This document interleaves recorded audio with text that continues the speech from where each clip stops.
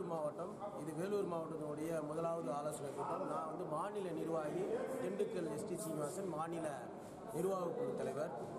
அதாவது இந்த முதலாவது ஆலோசனை கூட்டத்தில் நாங்கள் எங்களுக்குள்ள கலைஞர்களுக்குள்ள ஒரு சின்ன ஆலோசனை கூட்டம் நடத்தினோம். அந்த கூட்டத்தின் மூலமாக மாவட்டங்களில் இருக்கக்கூடிய நிர்வாக பெருமக்களும் உறுப்பினர்களும் அந்த சந்தா போக்குவரத்து மேற்கொண்ட நிர்வாகத்தை எப்படி நடத்துவதுன்ற ஒரு ஆலோசனை கூட்டம் நடைபெற்றது.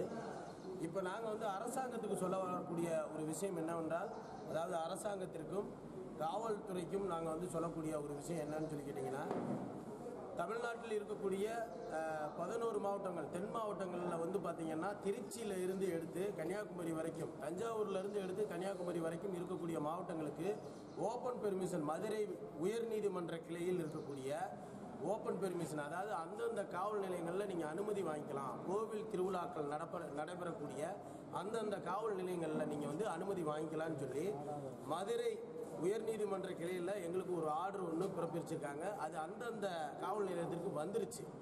ஆனால் இப்போ சென்னை உயர்நீதிமன்றத்தில் 20 அமரக்கூடிய பெஞ்சு, அதாவது உயர்நீதிமன்றம் சென்னை கிளையில் இருக்கக்கூடிய, சென்னை உயர்நீதிமன்றத்தில் இருக்கக்கூடிய 20 அமரக்கூடிய பெஞ்சில் வந்து ஒரு ஆர்டர் ஒன்று பிறப்பிச்சிருக்கிறாங்க. என்ன ஆர்டர் அப்படின்னு சொல்லி பார்த்தீங்கன்னா, தென் மாவட்ட பகுதிகளில் எப்படி பிறப்பிச்சாங்களோ கோவில் திருவிழாக்களில் நடைபெறக்கூடிய அந்த விசேஷ நிகழ்வுக்கு, ஆடல் பாடல் நிகழ்ச்சிக்கு அந்தந்த காவல் நிலையத்தில் அனுமதி வாங்கிக்கலாம்னு சொல்லி ஒரு ஆர்டர் ஒன்று உயர்நீதிமன்றத்திலிருந்து கொடுத்துருக்காங்க.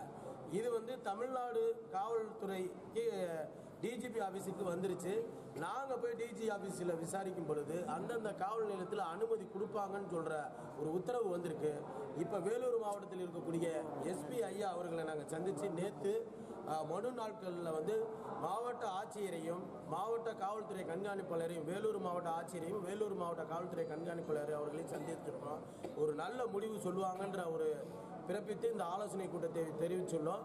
ஆகையால் அரசாங்கம் எங்களுக்கு முறையான அனுமதியினை வழங்குமாறு, அந்த அனுமதியினை சரியாக நாங்கள் பயன்படுத்தி கலைஞர்களுடைய வாழ்வாதாரத்தை மேம்படுத்துமாறு அரசாங்கத்திற்கு பணிவோடு கேட்டுக்கொண்டு விடைபெறுகிறோம். அதாவது வேலூர் மாவட்டத்தில் சுமார் 800க்கும் மேற்பட்ட கலைஞர்களும் 1000க்கும் மேற்பட்ட குடும்பங்களும் இந்த பொழப்பை நம்பி, அதாவது கலைத்துறையை நம்பி, ஆடல் பாடல் நிகழ்ச்சியை நம்பி வாழ்வாதாரமாக இதில் வரக்கூடிய பொருளாதாரத்தை வச்சு பிள்ளைகளுடைய கல்வி தகுதி, அவங்களுடைய பொருளாதாரத்தை சரி பண்ணி சாப்பிடக்கூடிய உணவாக இருக்கட்டும், உடுத்தக்கூடிய உடைகளாக இருக்கட்டும், இந்த ஆடல் பாடல் நிகழ்ச்சியின் மூலமாக தான் நாங்கள் இந்த இதில் வர்ற வருமானத்தை வச்சு தான் நாங்கள் வந்து பிழைச்சிக்கிட்டு இருக்கோம். ஆகையால் கவர்மெண்ட், அதாவது தமிழக அரசு இதை எங்களுக்கு எங்கள் மேலே ஒரு கண் வைக்கணும். என்னன்னு சொன்னீங்கன்னா, மற்ற கலைகளை போல, அதாவது கரகாட்டம், கிராமிய கலைகள், ஆர்கெஸ்ட்ரா, இது போன்ற மற்ற கலைகளில் உள்ள ஒரு கண் பார்வை எங்கள் ஆடல் பாடல் நிகழ்ச்சி எங்கள் மேலே வைக்கணும். ஏன்னா நாங்களும் கிராமியம் சார்ந்து தமிழக கலாச்சாரத்தை சார்ந்து தான் நிகழ்ச்சி நடத்திக்கிட்டோமா.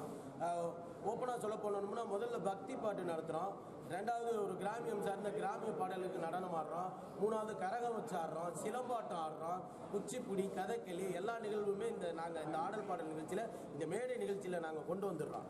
ஆகையால் தமிழக அரசு மற்ற கலைகளுக்கு எப்படி முக்கியத்துவம் கொடுக்குதோ அதேமாரி எங்கள் கலைகளுக்கும் முக்கியத்துவம் கொடுத்து கலை பண்பாட்டுத் துறையில் எங்களுக்கும் அடையாள அட்டை வழங்கக்கூடிய அந்த நிகழ்வினை தமிழக அரசு வழங்க வேண்டும் என்பதனை இந்த ஒரு பத்திரிகையாளர் சந்திப்பின் மூலமாக தெரிவித்துக் கொள்கிறோம்.